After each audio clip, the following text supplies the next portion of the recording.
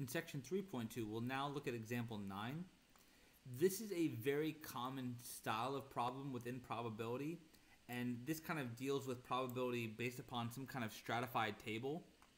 In this particular table, what we see is we have a particular population that's broken up into two different types of strata. We have gender, male and female. We also have the type of major, whether it's not nursing majors or non-nursing majors. Okay. For example, if we look at this row would give us the number of males. There's 1,255 males altogether. 151 of them would be nursing majors. 1,104 of them would be non-nursing majors. Okay. If I, for example, maybe pick on and focus on this column, we would see that there's going to be a total of 2,797 non-nursing majors. Those non-nursing majors are broken up into the males. There's 1,104 of them, and the non-nursing females, which would be the 1,693. We can also get a sense for the total amount of individuals altogether.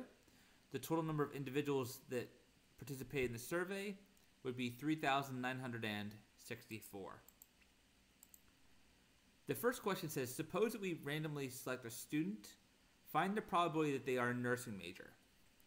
For this, we can do the classical model of probability. It's going to be the number of nursing majors. The number of nursing majors, that's going to be this column total. So that's going to give us a total of 1,167. Out of the total number of students altogether, that's 3,964. And if we divide and compute that, we should get 0.294. In part B, we're asked what is the probability that the randomly selected student is a male. So we want to take the total number of males. That's going to be this row total. The total number of males is the 1,255. Divide that by the total number of individuals altogether. That's 3,964. And that will give us a probability of 0.317. Let's take a look at the next example.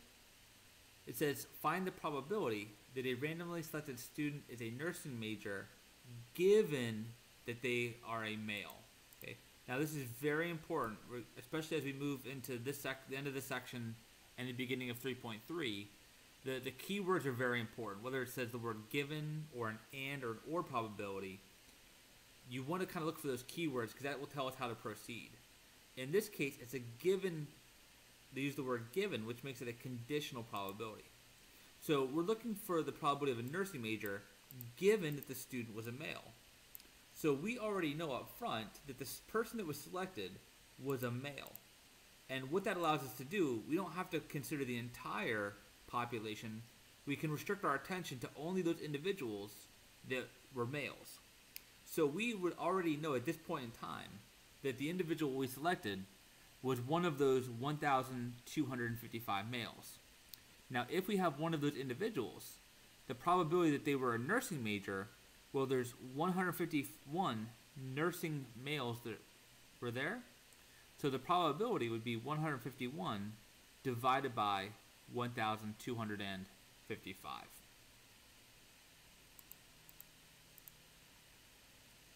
In the last example, it says find the probability that a randomly selected student is a nursing major and a male. So this time we're looking for an individual that has both of these qualities. They need to be both a nursing major and they need to be male. Well, altogether we see that that's referring to this group right here. There was 151 individuals that were both nursing majors and males. That was out of our total of 3,964. So that would have a probability of 0.038.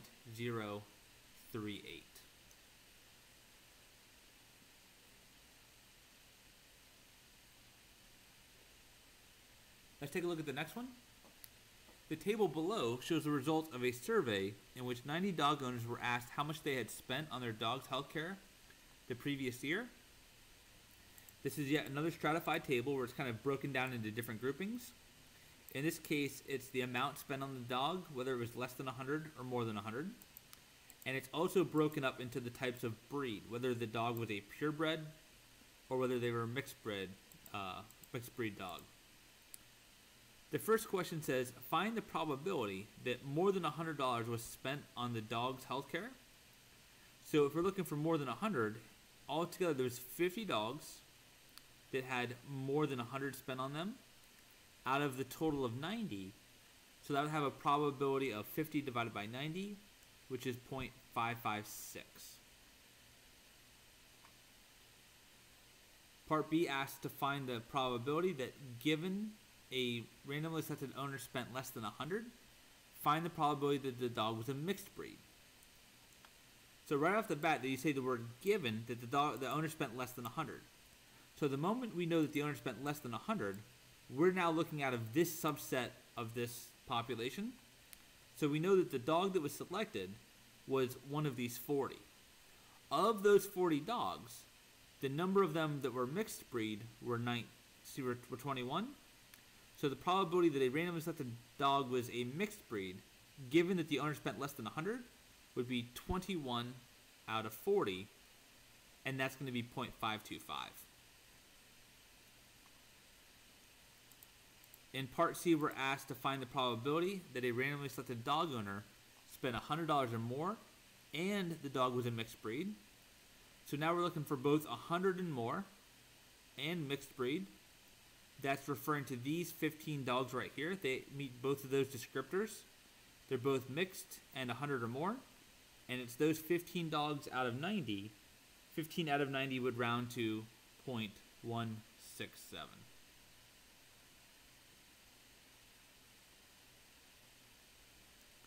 We finished section 3.2 by kind of going back and revisiting a very specific case of our rule of the complement. In particular, we saw in the last section that the probability of the complement of an event was equal to 1 minus the probability of the event. And if we look at one particular event, in particular the at least one event happens. And at least one event can oftentimes happen in many, many, many ways, which makes the direct counting of that event kind of complicated and involved. However, the complement of at least one, in other words, if it is not the case that we have at least one, then that means that we must have none of that thing. And that is often a much, much easier calculation to do.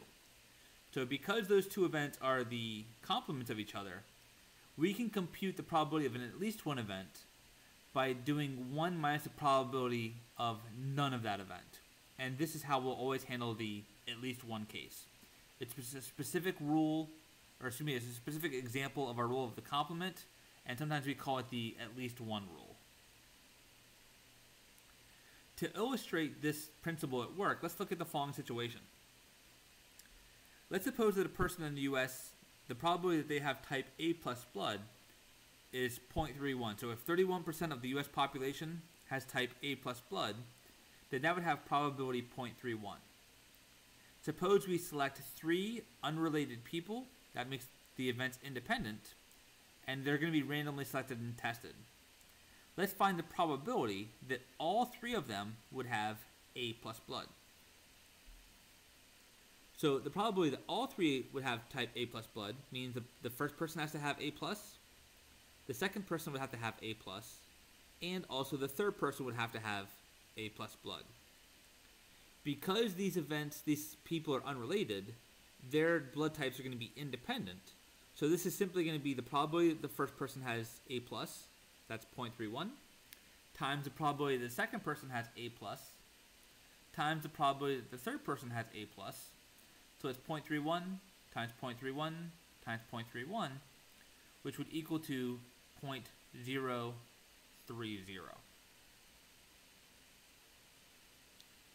If we wanted to find the probability that none of the 3 have type A plus blood, then the probability that none have that would mean the probability that the first person doesn't have it, the probability that the second person doesn't have it, and the probability that the third person doesn't have it.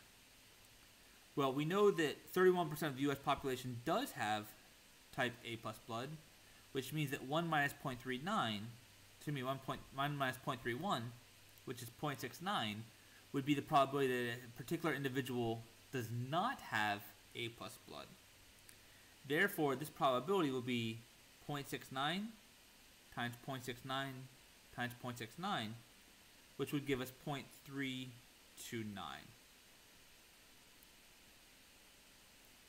And now we're asked to find the probability that at least one of the three has type A plus blood. Again, this calculation, even at this level, would be kind of a little bit tricky if you try to compute it directly. At least one of three would mean one or more. There's multiple ways that one person could have type A plus blood. It could be the first, second, or third person. Or you could have exactly two people have A plus blood, 2 out of the 3. Or you could have all 3 out of the 3 people have type A plus blood. But an easier approach, instead of computing the at least one, we know that from our at least one rule, the probability that at least one has something is equal to 1 minus the probability that none of them have it. And that part is what we figured out in the previous portion of this question. The probability that none of them have type A plus blood was 0.329. Therefore, the probability of at least one having it would be 1 minus 0.329, which would be 0.671. Again, for us, anytime you hear that at least one, always use the at least one rule. At least one probability is equal to 1 minus the probability of none.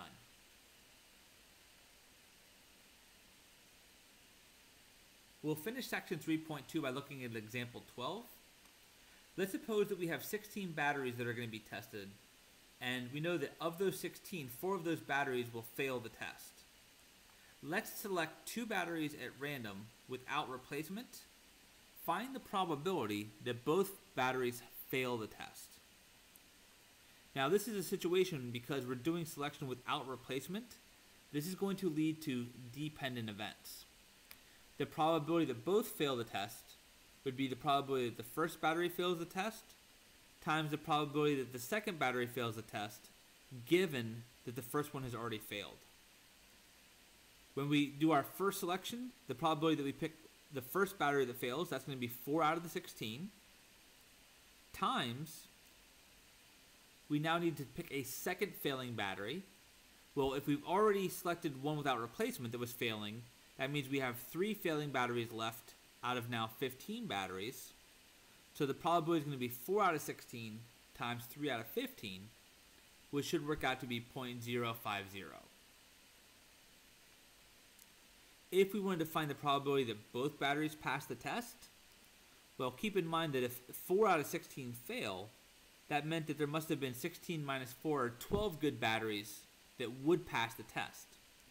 The probability of picking the first battery that would pass would be 12 out of 16, times the probability of picking a second battery that would pass the test would then be 11 out of 15. According to the multiplication rule, we multiply those values together. 12 out of 16 times 11 out of 15 would give us 0.550.